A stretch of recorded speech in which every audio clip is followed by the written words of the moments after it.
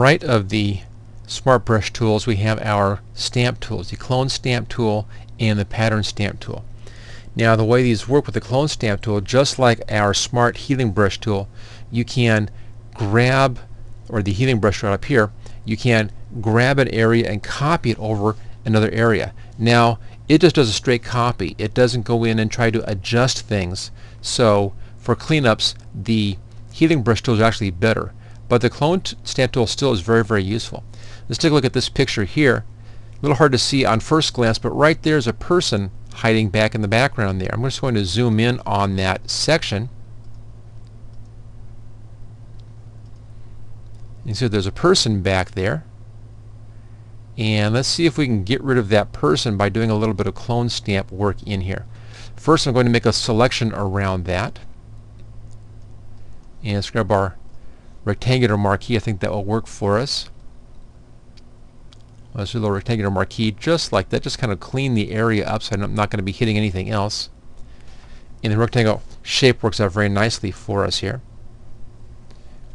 There's several ways of doing this. I could just take the window, actually stretch the window over this person, or take some of this background and use the background or background colors over here someplace. Let's get our layers out of the way. I think I'll just grab some of the color right down in here. So I'll grab my clone stamp tool, come over here. It's a little large on my brush. Let's bring our brush size down. There we go. It's better. I'll hold the Alt key down and click inside there. That sets that position. I can then pull that over here, and as I brush in here, it's going to follow along in that area. And I can just, you can see the cross over there, crosshair. So I can just paint in and actually just paint that person out. Now because of that rectangular shape, let me back up just a little bit there. Because of that rectangular shape, I can be pretty good over here. It'll look very natural when I finish that off. Now notice how it's a little bit darker because it's matching this area over here. If I had used the healing tool over here, it would have matched the values. It would have been a lot closer.